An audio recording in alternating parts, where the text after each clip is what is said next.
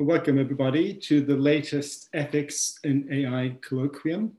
My name is John Tasulis. I'm the director of the Institute for Ethics in AI here at Oxford. And the slightly paradoxical title of today's colloquium is Don't Let's Talk About AI. And it's based on a paper written by our two main speakers, which I think constitutes quite a profound challenge to some of the ideological underpinnings of what our co-authors call the actually existing AI system.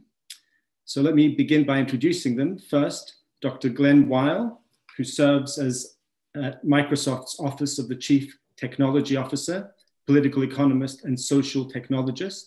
Octopest, which sounds a bit like a villain from a Spider-Man comic, although I think, Glen, you did say at one point your ideological vibe was Marvel Universe meets the Communist Manifesto, so fits right into that. Glen is the founder and chair of the Radical Exchange Foundation, a nonprofit that coordinates a global social movement for social technology. He was previously assistant professor of economics and law at the University of Chicago, and he's the co-author of the book Radical Markets: Uprooting Capitalism and Democracy for a Just Society. He's also the author of one of my favorite pieces in the whole space of thinking about AI, which is Why I'm Not a Technocrat. Our second main speaker is Divya Siddarth. She is an affiliate of the Radical Exchange Foundation and the Digital Society Lab, and associate political economist and social technologist at Microsoft. Her research covers issues in democratized technology, decentralized governance, and online and offline collective participation processes. And she is the author of one of the most fascinating reports I've read in recent times, which is entitled Taiwan: Grassroots Digital Democracy That Works, which examines the quite incredible experiment in digital democracy being spearheaded by Audrey Tang, Taiwan's digital minister. So welcome to you, Glen and Divya. And let me now also introduce our distinguished commentator, the Right Reverend Dr. Stephen Croft, who is the Bishop of Oxford. He has been a member of the House of Lords Select Committee on AI, which produced the report AI in the UK, Ready, Willing and Able. So we're going to proceed with, I think, Divya giving us a 20-minute outline of the paper that she has co-authored with Glen and a number of other authors, I understand. And then we will have Steve offer his response. We will have some give and take between the speakers and our commentator. And we will also have an opportunity for questions from everyone listening in. So please use the chat function on YouTube to ask your questions. But now I'm going to turn over to Divya to give us the main presentation. Thank you. Sorry, I'm just aiming to share my screen here.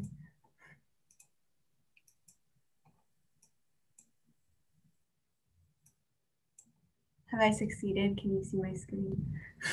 Amazing. Well, thank you so much, John Bishop Croft. So delighted to be here. I'll kick off just with sharing an overview, as you mentioned, of this joint work. Want to acknowledge our incredible collaborators, Kate Crawford, Daron Asimoglu, Stephanie Dick, and many others. I'll aim as much as possible here to cover the breadth of our project, but I know that Glen will fill in the richness and color that I've missed in this discussion beyond my introductory comments. And to the audience, as you said, the work is, our project is inherently collective, and we would welcome your thoughts and participation today and as we take it forward. So as you called out, we've been calling this project Don't Let's Talk About AI. And that's come from a question we posed to ourselves and will pose to you today. Is the focus on AI a fundamental wrong turn in the future of technology? We aren't by any means the first to question whether AI might have negative impacts. In 2019, I think the World Economic Forum documented about 300 proposals for ethics and guidelines and principles aiming at governing AI and mitigating potential harms. And of course, here we are at the Ethics in AI Colloquium at Oxford, and it's such an honor to be here. And in some sense, we're participating in the epitome of this AI ethics debate, right? And it's our question that, is this cutting to the core of what we need to be addressing, or is it reinforcing rather than transcending some of these harms through the frame of AI? So I'll go ahead here and lay out our argument that the dominant vision of AI, which operates more as an ideology than a set of technologies or research directions, is fundamentally misdirected in goals and dangerous in effects. But before we get into that, I think it's important to say up front, our response to these flaws must be in proposing and building towards alternate directions that do create shared prosperity and flourishing. We are not trapped on this path. And the solution is not to slow down technical progress or innovation, but to redirect it. If anything, this hold of AI ideology keeps us from real technological progress and innovation, from seeing the potential of so many alternate paths. And in this paper, we bring in evidence from economics and social science and psychology and philosophy, et cetera, to make this argument. But really, we don't even need to look that far. The history of digital technology itself, from when Norman Wiener's The Human Use of Human Beings offered alternate paths to the Turing test, before McCarthy had even coined the term AI, called out the issues with narrow conceptions of intelligence, to the many augmentative approaches we see now, from alien intelligence to participatory design, the digital commons, decentralized tech, data collaboratives. There's such a flowering of possibilities. So that's just a quick roadmap of where we're going. But before I get ahead of myself, getting excited about all of these possibilities, want to sort of lay the foundation of that argument. So we take this idea of an AI ideology and we capture it under the term, as John mentioned, actually existing AI, a nod to the classic distinction between actually existing socialism, actually existing capitalism, and the sort of respective ideals of these systems. And one interesting thing off the bat is that because the investments and practices of the AI ecosystem are so speculative and often so oriented by a vision of the future, this essentially also captures the idea of actually imagined, actually envisioned AI, which we bucket under this. So we see three major pieces to this vision. The first, we take as our target some of the major well-funded AI labs as a crystallization of this, although it crops up in a lot of different forms. And so the first piece of this vision is human competition, this target of achieving general intelligence defined by comparison to, with the aim of surpassing some concept of generalized human level capabilities. One lab, OpenAI, discusses this as outperforming humans at most economically valuable work, but there's a range of formulations that generally capture this aspiration to reaching and then exceeding human intelligence. The second is autonomy, so targeting the independence of these systems to a large extent from human direction and agency. This is again clear in several of these formulations, working off of a notion of intelligence as a general and abstract quality equally applicable to many problems. And the third is centralization. So that is the centralization of massive resources and decision-making power at the direction of a small group. To us, this is an implication of the first two, rather than a core element of stated goals, although sometimes it is stated. It's worth diving into why this is the case. Why do we see this implication? Essentially, if you're committed to a highly ambitious goal, like building general human level intelligence, and you see that goal as an overriding priority, a blocker to solving a range of other problems. Solving intelligence allows you to solve everything else. And you're committed to the false notion of that being possible autonomously, of building these autonomous intelligent systems, we see a couple of things. First, minimizing human input becomes obviously a crucial piece of success. You can't say you've solved this until you have minimized human input. And second, the more capital that can be concentrated in the machine, the more resources, the more powerful and potentially human surpassing it is. So of course you can solve highly ambitious goals in a distributed and democratized way. We'll soon get to our proposed range of alternatives to this vision, and they all center around this. But this combination of the first two pillars in practice, we say, leads to this third piece, which is centralization. So what are the issues across these three pieces? Well, first, surpassing human intelligence. This sets the relationship between humans and machines as one of competition, not cooperation and augmentation. The aim for absolute advantage over humans rather than playing to comparative advantages forgoes the possibility of augmenting the collective intelligence of a broader human-machine system. The second is autonomy. Obviously, I say obviously, clearly not obviously, intelligence is fundamentally social. What we deem as intelligent is contingent and co-created via culture, surroundings, network, and interactions. There's little support in any field for intelligence as the type of homogeneous and universally applicable quality that this aspiration towards general autonomous systems would require. A bunch of work bears this out. Psychology, John Dewey is a great example here. Organizational studies, the intelligence of groups is determined by their ability to communicate and collaborate, not by individual intelligence. swaths of economics that focus on how value production involves complementarities across workers and systems. And also, technology built with this autonomous conception of intelligence is particularly subject to Goodhart's law type issues, that idea of optimizing quantitative systems to over-optimize what they measure and lead to massive failures, despite avoiding these issues being one of the primary goals of a lot of AI safety research. And finally, many systems that we currently see as autonomous, discuss as autonomous, are actually built on significant either underpaid or unaware human labor, from exploitative data labor to building large-scale models out of public human-generated language corpuses under things like Creative Commons. But neither of these misdirected, premises of autonomy, nor the poor target of general human intelligence are really enough to make actually existing AI a dangerous project. Why are we here, right? Why are we concerned about this? It's only when taken together with the third piece, centralization, that we see this as a real concern. So I mentioned the theoretical precepts of the centralization pillar earlier, but let's bring this down to earth a bit. First, capital in our society, obviously owned in a far more concentrated way than labor. Removing humans from the equation and focusing on the autonomous productive power of capital necessarily accrues value to a smaller and smaller group. For example, Microsoft, which for the record employs us, recently invested $1 billion into OpenAI, which has a staff of, I think, around 120 employees.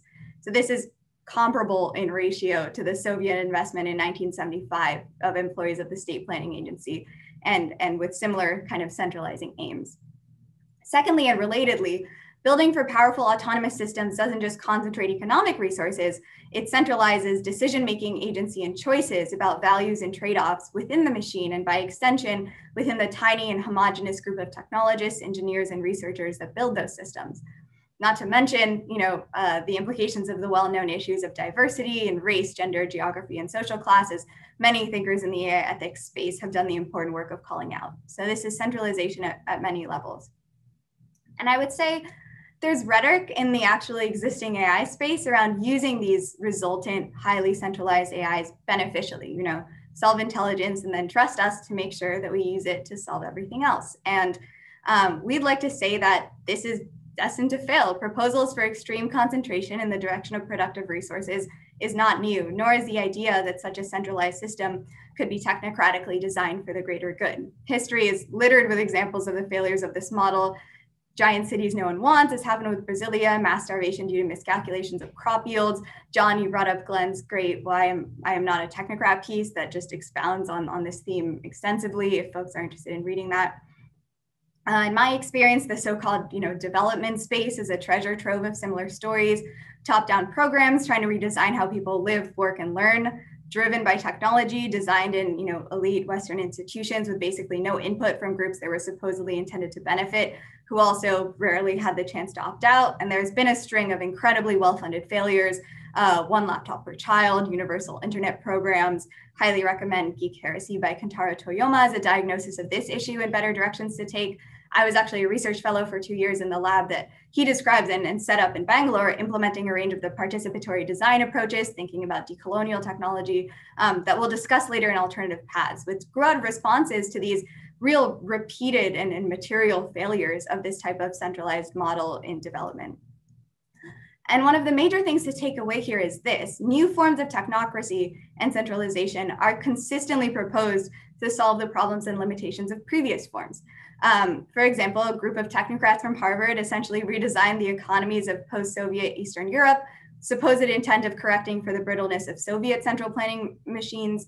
And yet, in creating and aiming for this supposedly decentralized free market system, they made thousands of top-down choices on how to architect and regulate these markets with minimal participation or input, again, from the citizens of those countries, minimal accountability, no responsive mechanisms that we're advocating for, leading to the extreme inequality, monopolization by oligarchs, and eventually collapse of many of these economies. And so, in trying to solve one of the failures of technocracy and centralization with another, they just resulted in similar failures. Tiny homogenous groups architecting centralizing systems, no matter how benevolent the intentions, have consistently led to these kinds of disastrous outcomes.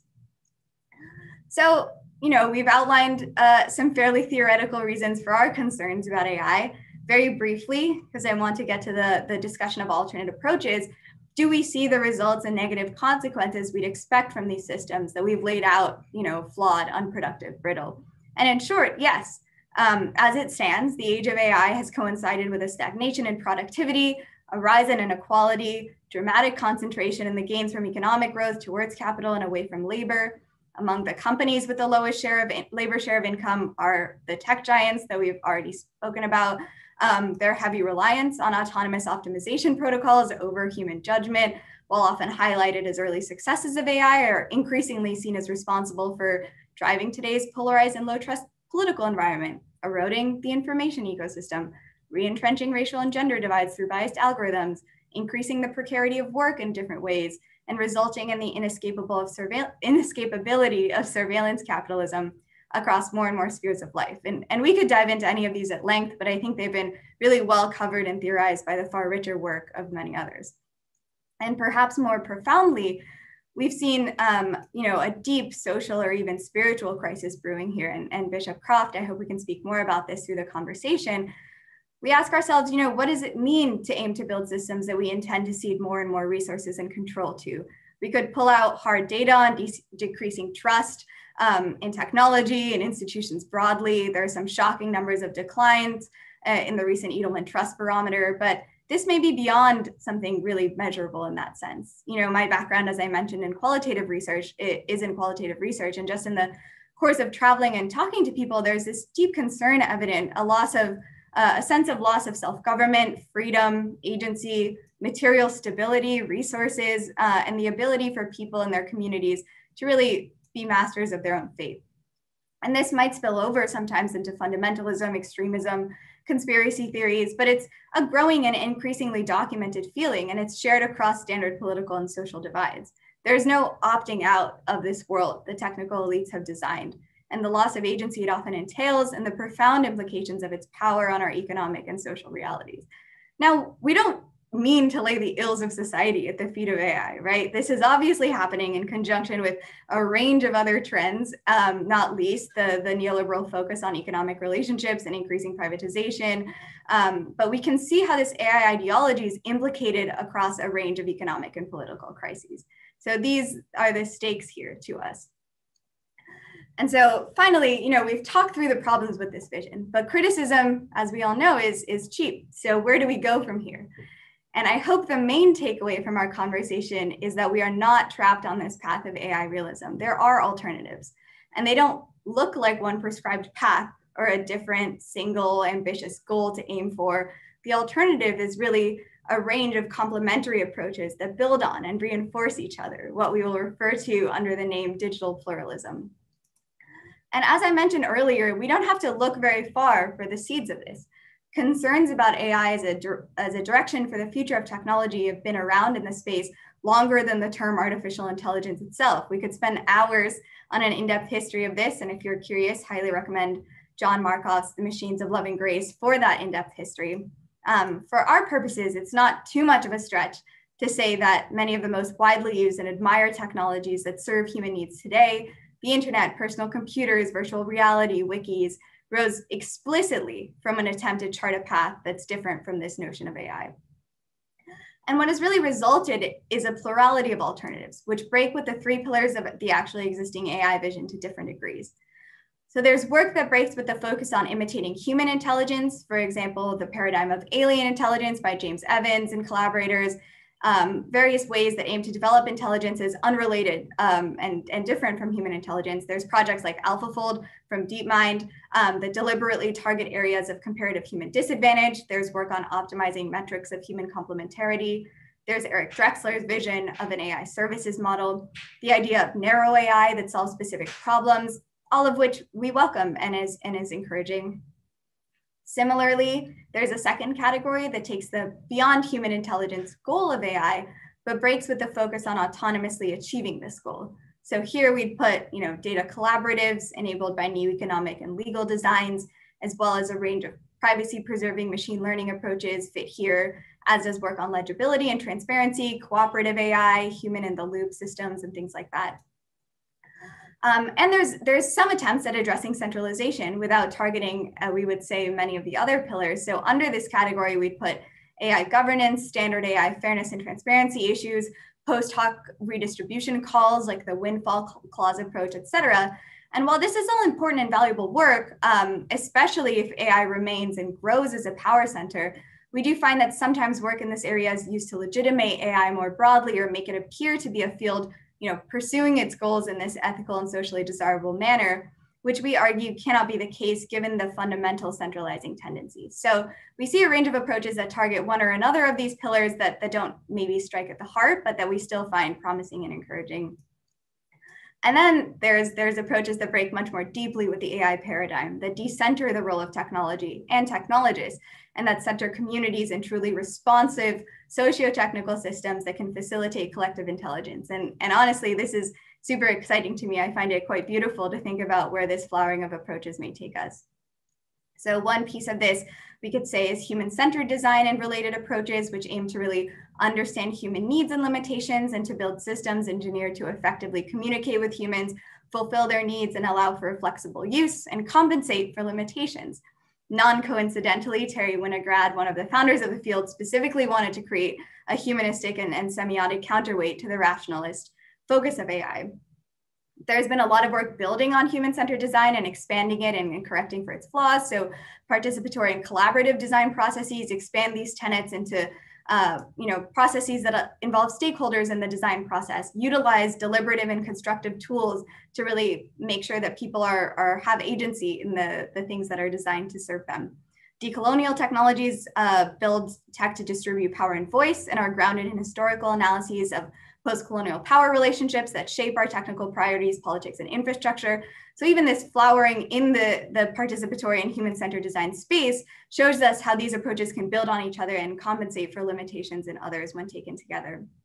Then we have the social technology agenda, which itself expands on work in deliberative and democratic technology that uses social science to design new political and economic institutions enabled by digital technology.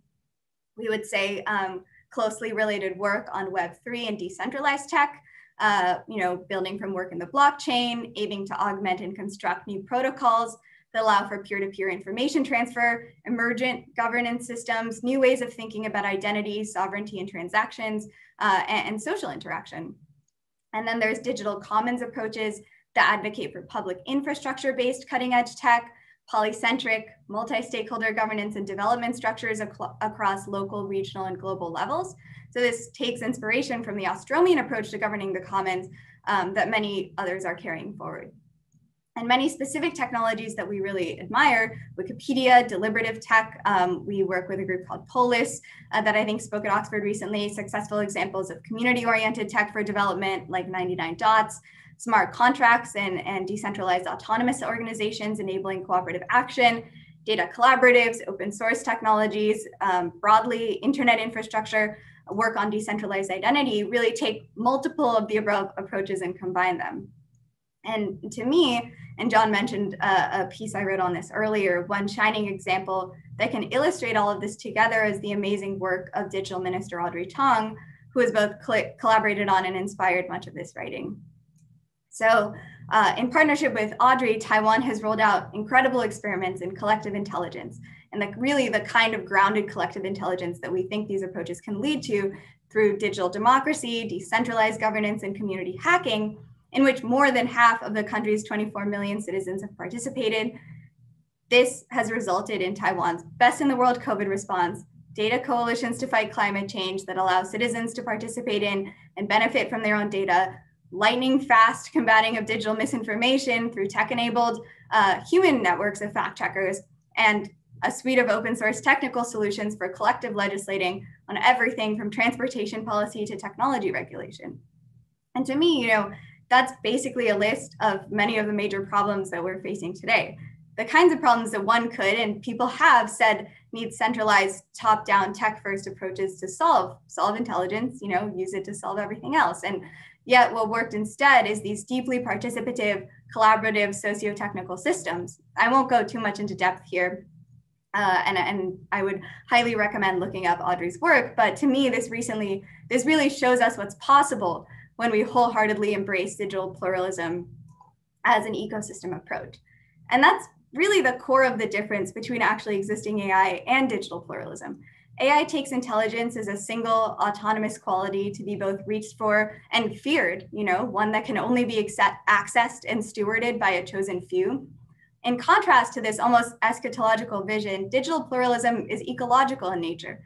We acknowledge intelligence as this complex, emergent outgrowth of a variety of systems interacting at a range of levels, realizing that progress is not about getting to a single and obtainable truth via objective rationality. Progress is in a variety of different perspectives, branching and differentiating out, creating new ways to fulfill human and ecological needs, distributing material ownership and decision-making, and surprising and inspiring further collective creativity and complexity.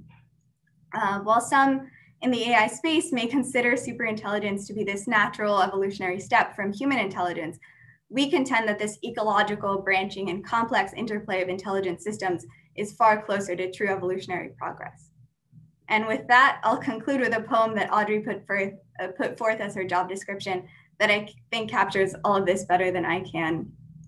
When we see the Internet of Things, let's make it an Internet of Beings.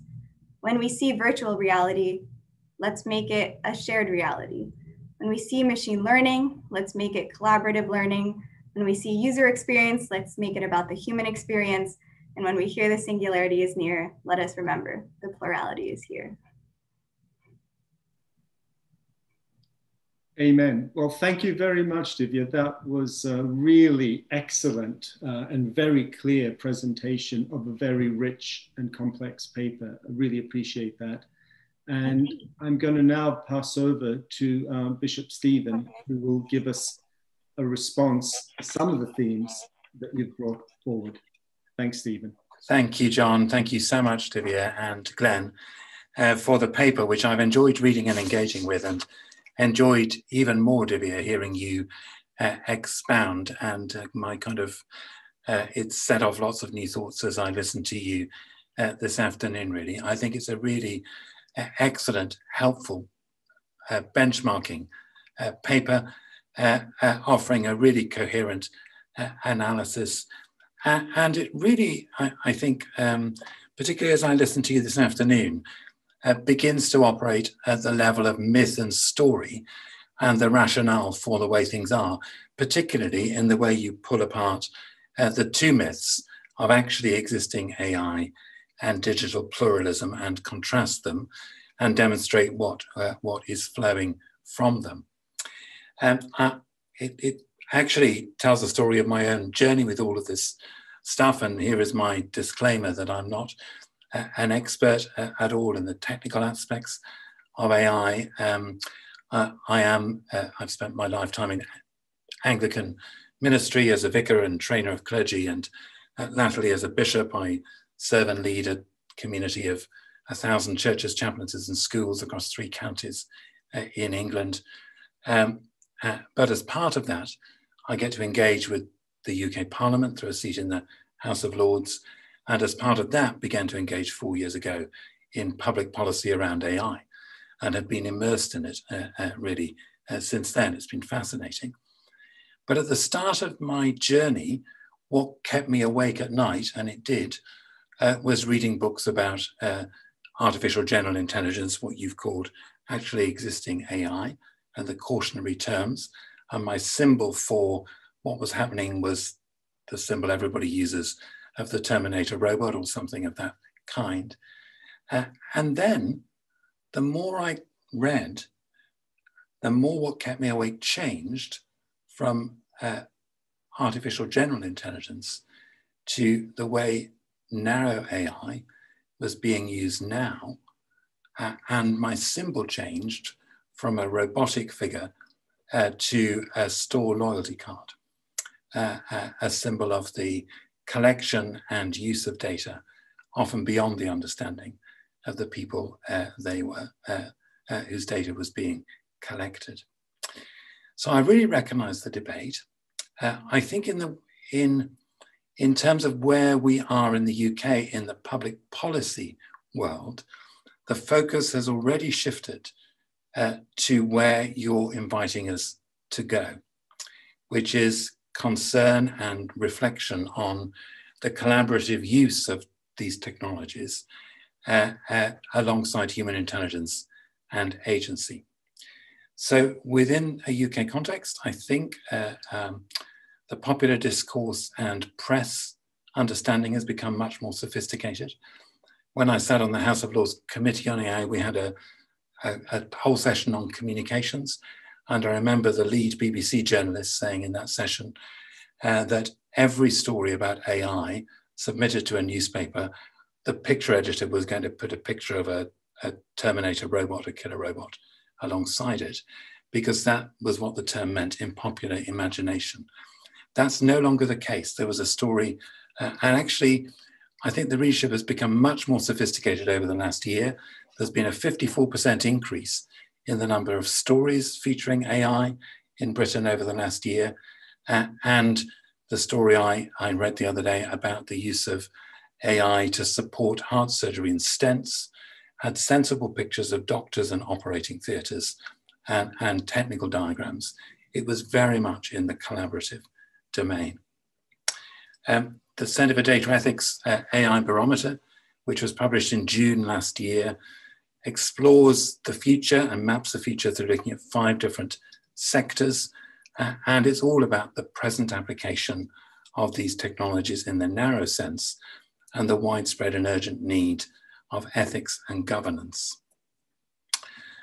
And the approach to that governance, which is developing in the UK, is absolutely along those lines. And in general terms, the UK is taking a vertical approach to policy and governance, not trying to legislate generally for something called artificial intelligence applied across a whole range of different sectors, but legislating in particular sectors and looking for continuity between the values of society and the new technologies. So very much in line with what you're saying. I think there's an interesting contrast emerging between the UK government and the European Union, which has just published a new proposal for AI regulation that takes an extremely broad approach to AI, techniques and approaches, including statistical approaches, but it groups them all together and really is attempting to legislate and regulate horizontally rather than vertically, which I think will prove to be a contrasting approach. You invited me kindly to reflect on the social and spiritual dimensions of your inquiry, and I think that's a really stimulating question. As I look at that field, I think the science fiction debates around these technologies are developing in the opposite direction to the public policy debate, much more in line with your actually existing AI and the myths around that. The most recent example, which I think is a really beautiful narrative, Clara and the Sun by Kazuo Ishiguro, has at the center of its narrative a wonderful exploration of what it means to be human, and turns around a fundamental question where the lead character, Clara, an artificial friend, is asked by one of the other human characters, do you believe in the human heart? Something that makes us special and individual, the deepest part of us, vast and complex rooms within rooms. And what does it mean to be a human person? I think one of the attractions of the myth you've explored of actually existing AI, both in the present and in the future, is the endless attraction of a mirror and a reflection of what it means to be human, and a dive into that. And what we see reflected in the science fiction and in some of the projections of the technology around actually existing AI are a multiplicity of projections, both true and false, flowing from that.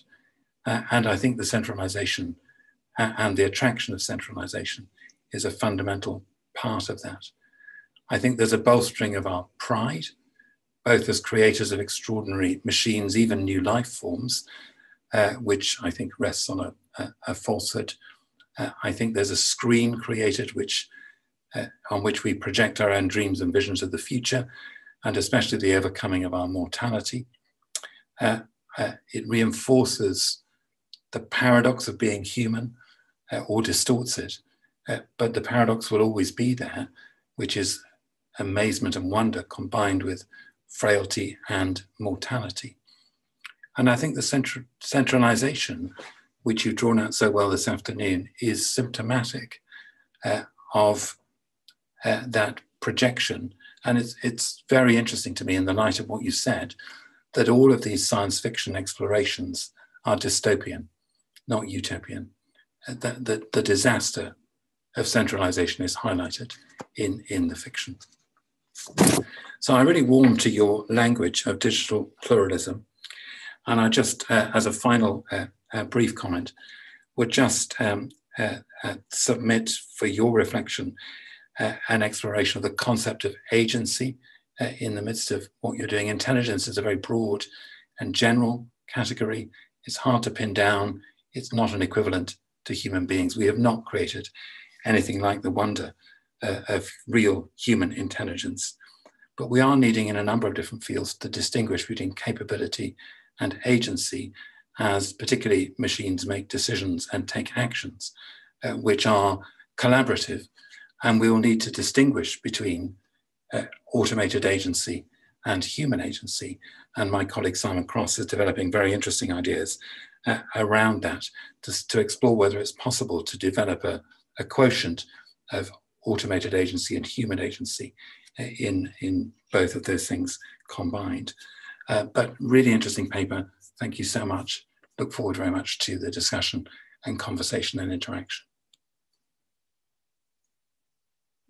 Thank you so much, Stephen. So Stephen raises three broad issues for our authors. One, you're preaching to the converted, at least so far as the UK is concerned. We're already with them.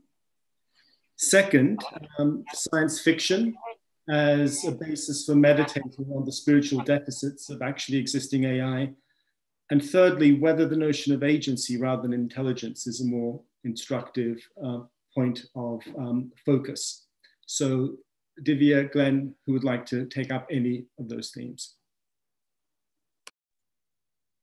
Divya, perhaps I can speak to the first and then you can take the next two or pass it back to me as you like. I'm happy to have you start and then we'll go. So on the issue of public policy, I think it's quite schizophrenic. And I think governments and populations are not unitary, they're diverse. And while I think that there's quite a lot of truth in the regulatory space on what you said, Stephen, I actually don't think the regulatory space is even close to the most influential part of what the government does. I actually think the most influential thing the government does is fund research. And in particular, the military of governments funds research. And the restraints that can be placed by the regulatory environment often pale both in speed and impetus to the force that is given by the research funding function of governments. There's a very well versed history of this in the United States. And in fact, you can trace 20 years in advance the terms that become the central ones in the technologies of the Western world to what ARPA was funding at the time in the United States. So during the 1960s, ARPA funded human complementing distributed technologies that developed into the internet. In the 1980s, under the Reagan administration, the US funded artificial intelligence systems aimed at achieving fast and autonomous reaction to Soviet threats, which were basically different visions that had been debating. And 20 years later, you saw the dominant discourse in the world of technology following what had been funded by those militaries. Today, the military funding is overwhelmingly, and there's tons of evidence about this, flowing towards precisely the vision that the regulatory state is rejecting. And whatever the regulatory state says it is going to be very hard to keep up with where venture capital and military funding, and to a lesser extent, civil funding of research is going. There simply are not the resources flowing into developing civic technologies, human augmentative technologies, et cetera.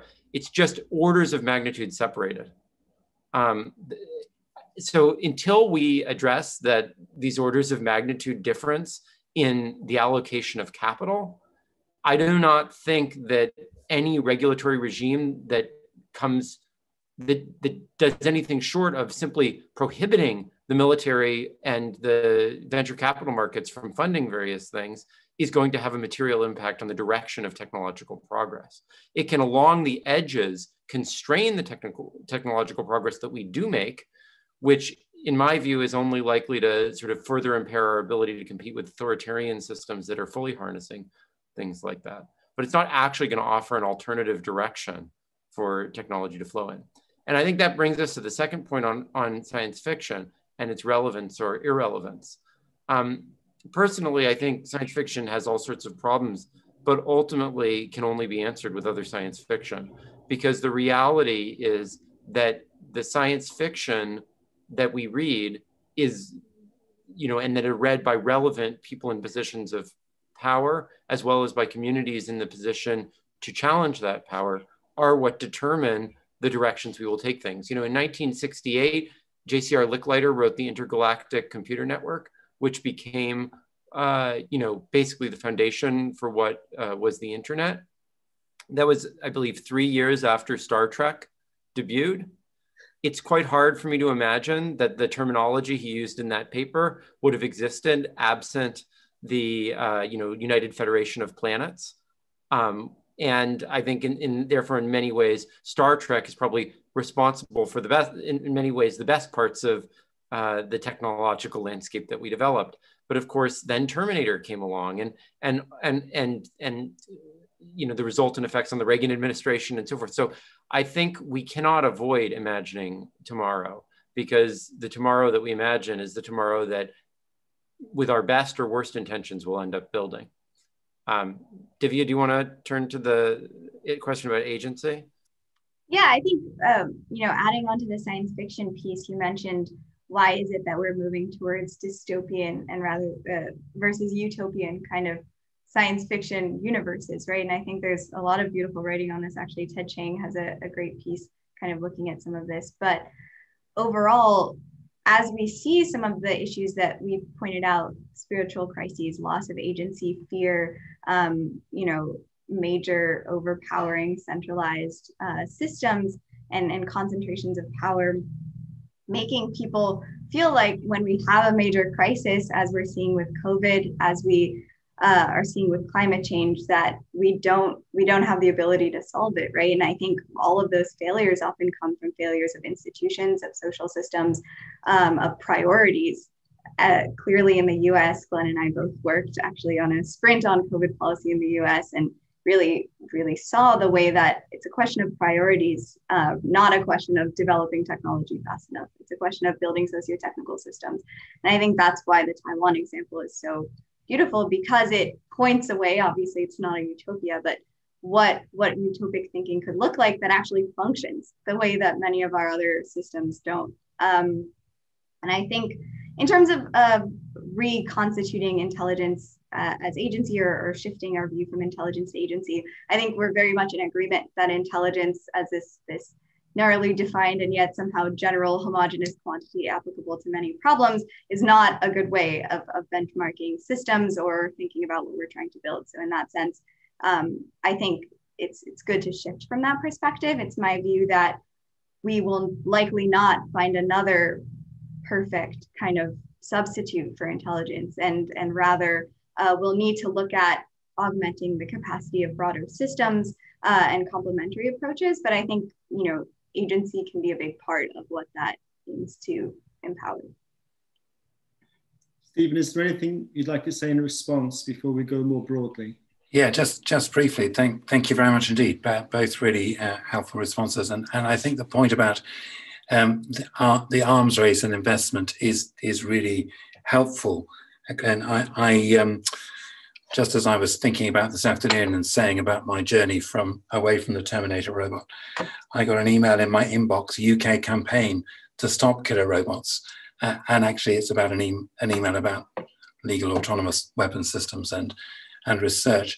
I didn't get that as clearly from your paper and presentation, that kind of disproportion of investment. And it's, I think for me, it's a very powerful set of arguments. I think there is, I think, I accept what both of you have said there, and I think it's very helpful. But I think there is a contrasting danger of projecting all the kind of bad and evils in the world on one kind of misuse of technology or pursuit of it. I think there are many reasons in every generation for why things go wrong in human society and culture. I think it's great to stop a trend in a wrong direction, which is what I see you doing. But the journey to utopia won't even be through the more dispersed model, as I'm sure you recognize. But I think what the center that John is director of is so encouraging in is the bringing together of the sciences and the humanities, because I think it's in those dialogues and the humanizing of the technological discourse and the building confidence in science from the arts perspective, which is so hugely important as things move forward. But thank you. So as we wait for some questions, I'm going to ask a question myself. Look, I thought this was an incredibly rich paper, incredibly thought-provoking. One of the most bold moves you make is the claim that actually existing AI is an inherently technocratic project, right? Inherently so. So you don't like to use the word artificial general intelligence, but you talk about a project aimed at developing a form of artificial intelligence that equals and outstrips eventually human intelligence, and that exhibits a significant kind of autonomy. And then you say, from those technological aspirations, a necessary concomitant is the vast centralization of power. So that's where I got a little bit lost, because I think that it kind of sounds plausible, and it's quite frightening, because technocracy is frightening. A lot of people think that technocracy is a cure for all the nasty exclusionary aspects of populism. But another way of looking at it is that it's populism's alter ego. And what they have in common is that they're both fundamentally anti-democratic. And what I see you putting forward in this paper, in your digital pluralism, is a more democratized form of approach to society and to technology. But my question was, why must, for want of a better word, this project of artificial general intelligence necessarily assume a technocratic form, even though maybe, in fact, right now it does? So here are two thoughts. And it's a bit bad referring to your paper, because I'm conscious of the fact that our audience has not had the benefit of reading this fantastic paper. But one thing you say at one point is, to preserve the myth of autonomy, as few people as possible must be involved in building the machine. But that's a kind of PR thing, isn't it? That's a kind of ideological window dressing. It's not, strictly speaking, necessary. It's just a way of selling the message. Meanwhile, another thing you say, which maybe cuts against the claim about technocracy, is you say, look, the kind of artificial intelligence that's being built will necessarily fail because you say it's designed by a small, narrow group. And this small, narrow group is unable to formalize the rich diversity of data that you would need to genuinely have the kind of intelligence they're trying to create. But that's circular, isn't it? Because the point was, artificial general intelligence must lead to a technocratic response, but now we're assuming that it's already the product of a technocratic response. So one thought might be, well, one of the ways to get that rich data into the design is by democratizing. So I'm not advocating this, but I just see it as a logical possibility. Someone saying, I'm a Democrat, I don't believe in technocracy, but I still think that the project of something like artificial general intelligence is a valid one and should be pursued, though, in a democratic manner, and will be more likely to succeed on your own telling in a democratic manner because it needs the diversity of input that a small elite could not give. So John, I think that the fundamental issue has to do with how, like, we have to be clear on how we're defining artificial intelligence as a project. The democratized vision that you are describing simply does not have autonomous systems. Like, the system that you described is not an autonomous one. It's simply not. It's one that involves people, like Wikipedia. Nobody describes Wikipedia as artificial intelligence. I'm not saying that artificial intelligence couldn't be described in a bunch of different ways, but no one describes it that way. Wikipedia is an incredibly effective digital system, but everyone is aware of the variety of human agency that goes into creating it, and thus it does not achieve the mythos of autonomy. So in Taiwan are incredibly effective digital systems. No one describes them as artificial intelligence. They've achieved, all these systems that I'm describing have achieved far more, I think almost everyone would agree, than any AI application has in terms of human welfare and intelligence and capability. Like, along almost any sort of genuinely beneficial dimension, I think there's not even really debate that those have achieved more than any AI system has.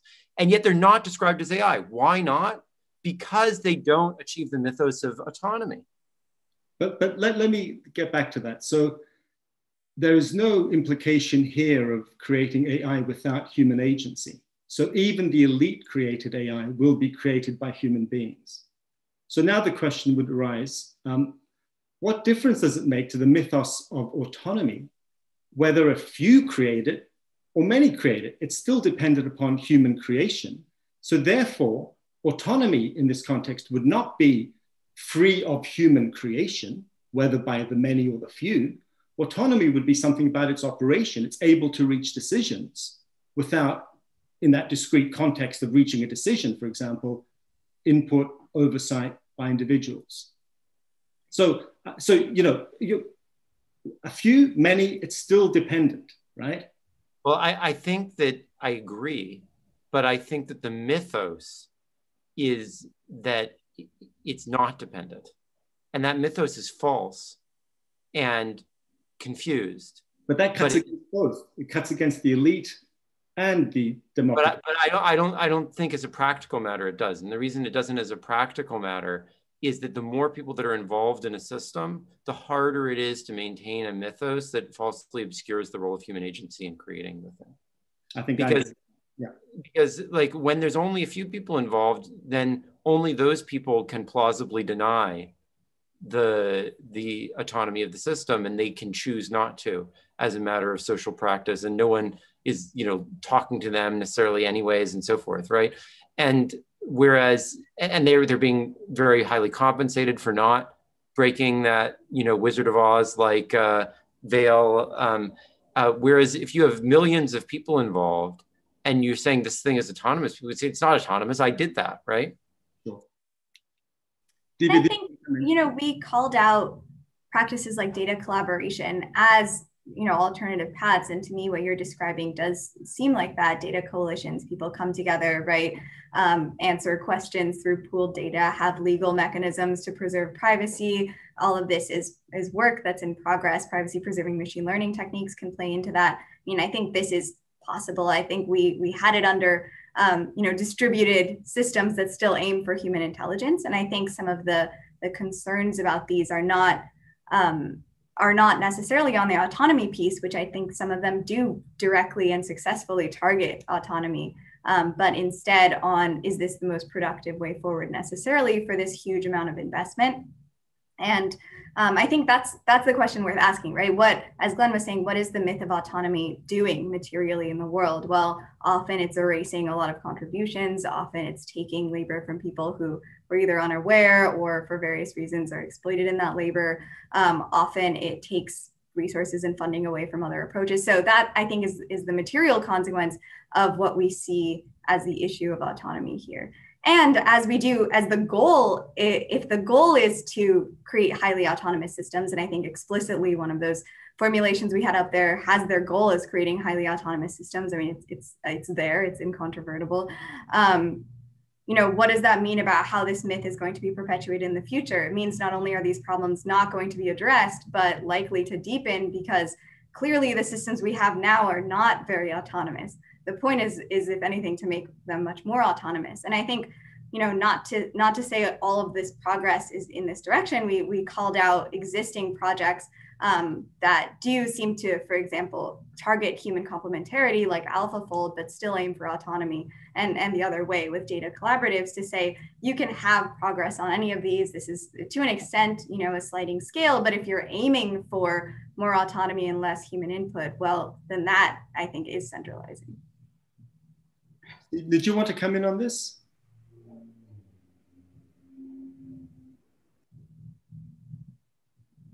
Well, we can't hear you though. You need to unmute. Thank you. Yeah, it's really interesting. I do wonder whether you're underestimating certainly from a UK perspective, the capacity of a population to adopt or not particular approaches and to accept or not. I mean, one of the key debates and concerns in the UK is constantly to work to build public engagement, trust and confidence in the technology that's developing. And there's an inbuilt fear that some of the benefits of new technology won't be realized because the public trust and confidence isn't there. And we've seen that in a very focused way over the last year with engagement with apps which aim to track COVID infection. And if people don't have confidence in the technology and in the way the data is used, they simply won't use it and adopt it. So I think the population is learning quickly and actually is capable of making individual decisions, not being manipulated overall by these technocrats. I think people are much more savvy about the use of technology than perhaps, I still agree with your thesis, but perhaps than some of your comments would indicate. So Stephen, I actually would strongly agree with that. And I actually think that that's precisely the problem. What we have gotten ourselves into is a cycle of technology that is designed based on these mixture of sinister and confused ideas, and then rejection of the population of that technology, together resulting in the Western world being unable to compete effectively with authoritarian systems where the population is denied the agency to make those choices. And that is a disastrous cycle. And I think both sides, both the populist rejectionists and the technocratic colonizers, are equally to blame for an incredibly unproductive dynamic. And the way out of it, unfortunately, can't come from either of those instincts, either the rejection or the colonization. It must come from a different path, which actually sees a positive democratic and participatory direction for technology. But that in turn can't come just from regulation. It has to come from funding, research and development, and focus on those alternative ways of doing it. One just little example of this, of what's so incredibly unproductive, is the Future for Humanity Institute is hosted at Oxford, and I'm sure John has interactions with them. Maybe you do as well, Stephen. And they have done a lot of work recently on developing ideas around AI safety. And these have come back to the notion that, no, we don't want any system to be set on its path with a given goal. We want it to constantly check back in with humans, to be uncertain about what it's trying to achieve, et cetera. And that's where we've gotten after 40 years of research in AI, which is the starting point in Wiener's 1955 book, was that would be necessary.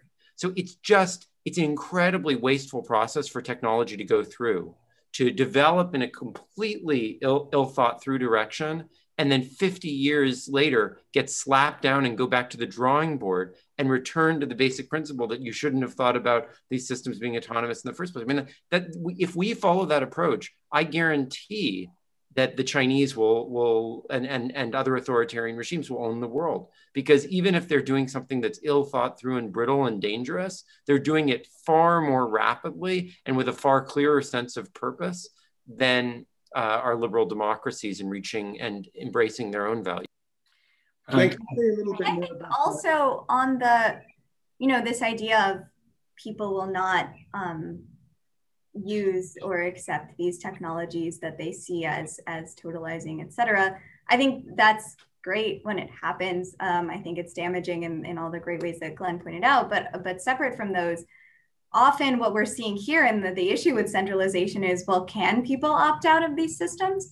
And I think we can see how, if our response to the surveillance state that Glenn brought up is a notion of surveillance capitalism, where we are creating systems that are harder and harder to opt out of. I mean, the government is not forcing me to have a Facebook or a Twitter account, right? But if more and more of my life moves online, and it's a smaller and smaller number of companies that dictate the terms of that life, then we aren't providing a democratic alternative, regardless of whether or not there's forcible adherence to these platforms. And kind of individualizing that responsibility, I think, can be very damaging, and it can have instances of success, but it's not a productive, systematic way forward in terms of dealing with those issues, because they're fundamentally collective issues. And if we are collectively living in a society that adheres to these principles, then it's possible for an individual to bow out, perhaps. I mean, I have the privilege in a lot of senses of not participating in systems I don't agree with. Many people, don't have that in a lot of ways. And I think it really, therefore, does have to be a collective conversation and a collective decision to invest in different types of approaches. Yeah, I think that's a great point. Look, fundamentally, you cannot reasonably face people with the choice of live in a pre-modern society or live in a democratic society. If you do, people will opt to, live in a authoritarian modern society. So if we want to preserve liberal democracy, we have to make it compatible with modernity. No, I agree, but just no disrespect to the institute you referred to and Nick Bostrom's work. They raise interesting philosophical questions, but to take them as an indicative marker or mean point of where the debate is not accurate to the situation here. Where I do agree with you is that is the role of the state and intermediate institutions in creating good, beneficent, democratized, safe technology. I'm going to go away and look at the Taiwan example very closely, Divya. I think that's really exciting.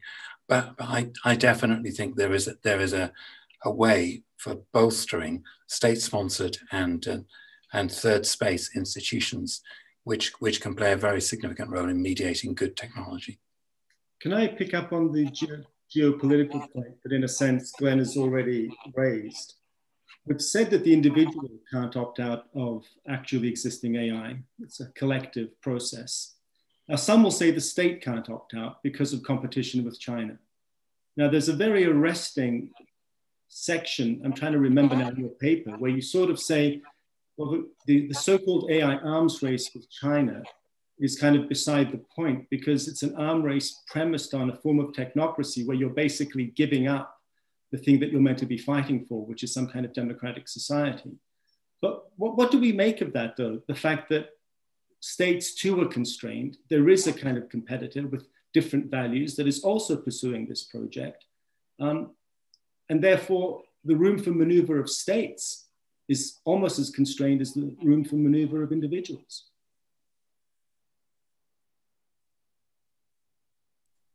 Well, personally, I don't think the room for maneuver of states is all that constrained. And the reason is that the amount of investment that goes into the AI space is in the order of tens of billions of dollars a year. That's it. That is not an amount that is very large by the standards of most governments. It's not even that large by the standards of Microsoft, which is one reason why Divya and I are at Microsoft and interested in influencing its behavior. It's very large by the standards of most individuals. And even, essentially all individuals. I do not think we're talking about investment on the order of trillions of dollars that states cannot make. And the fundamental problem is that the way that technology works is it's highly leveraged. While you may, Stephen, somewhat downplay the importance of folks like the FHI, they may be small voices, but they are voices with a tremendous influence on the allocation of large amounts of capital. Mm. Mm.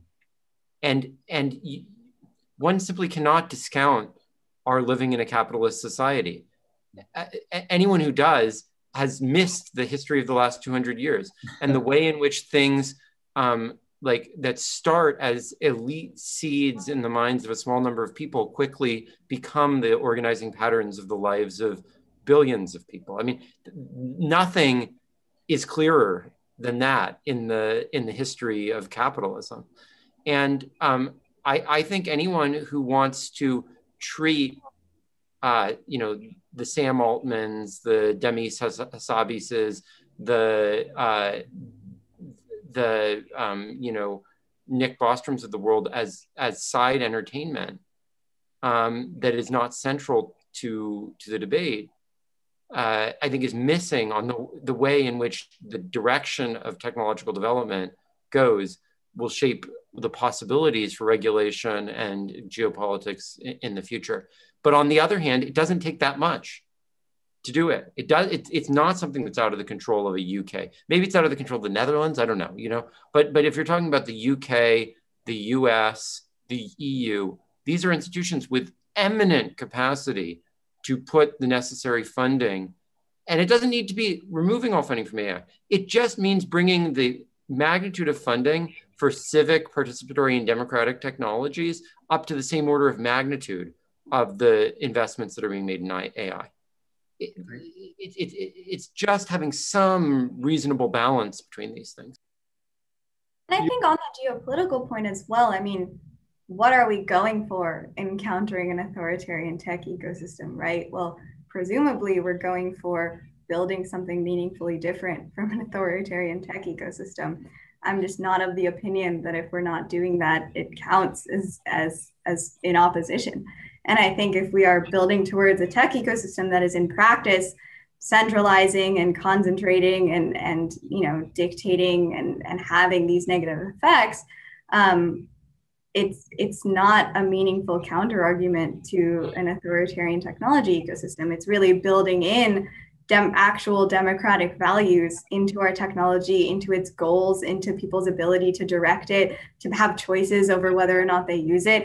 The privacy and surveillance questions you brought up, Bishop Croft, all of those things are not, to me, a good part of a counter to an authoritarian technology ecosystem. And if we are intending to stand against that, and you know, not just in the West, but also what is the impact of this on post-colonial societies? And if we're kind of carrying through those power dynamics, are we not creating a counter to this system? You know, so I really think we have to really think to ourselves, what are we countering and what do we have as a positive vision to offer here? Yeah, no, I'm sure you're right. And I think one of the tests I would apply is the way a society looks after children in their responses to technology.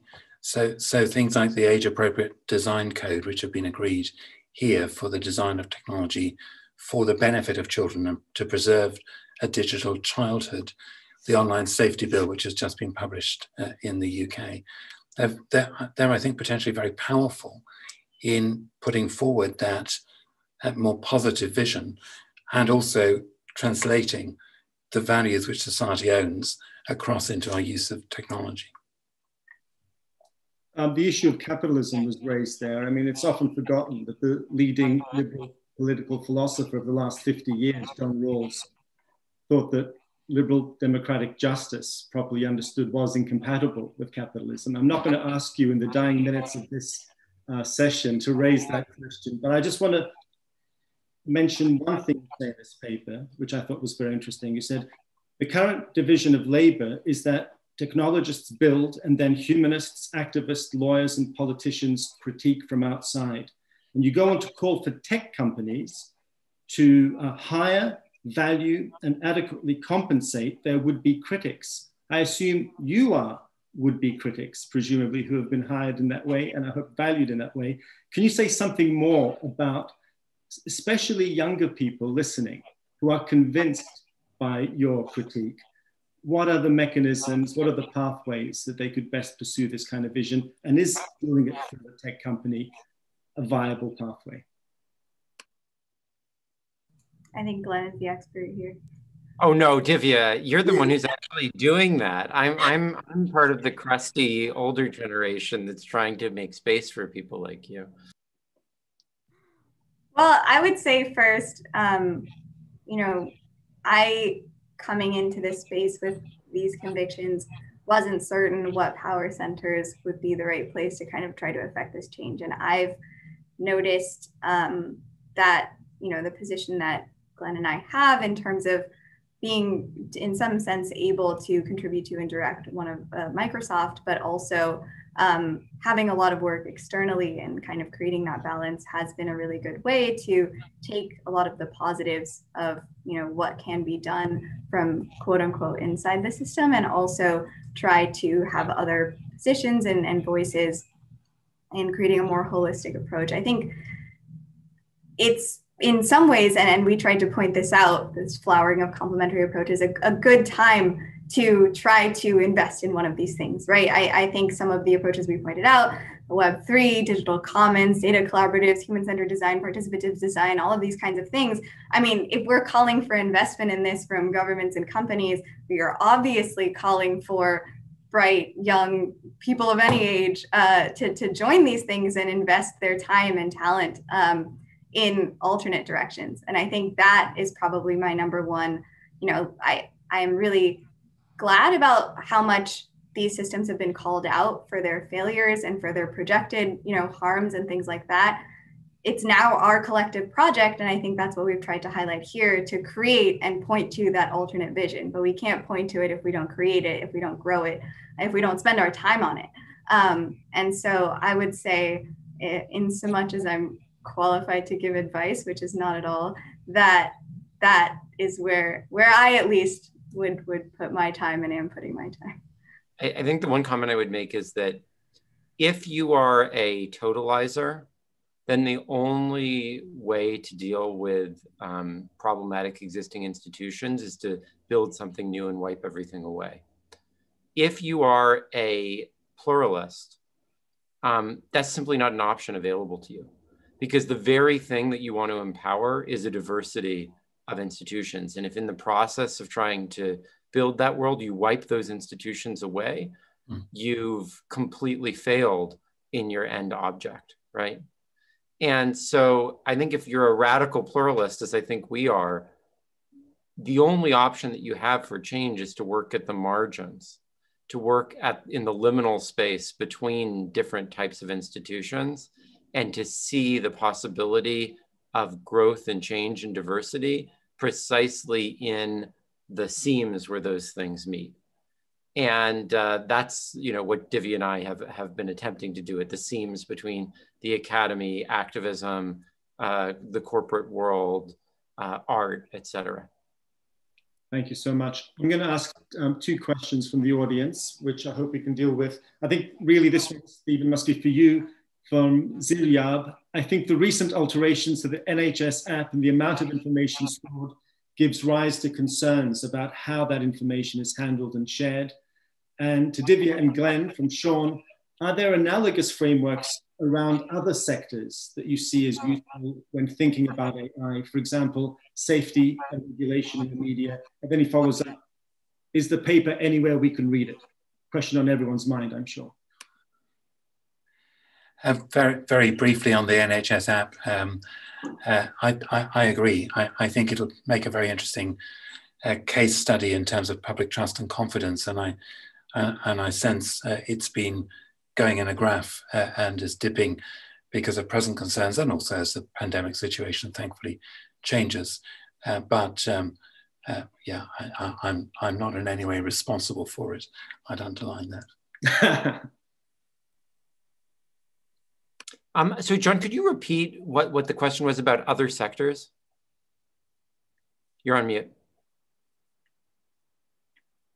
Sorry about that. Are there other sectors that offer a kind of framework that could be imported to dealing with the issues in AI? For example, a lot of people think issues around medical ethics, for example, offer some kind of framework.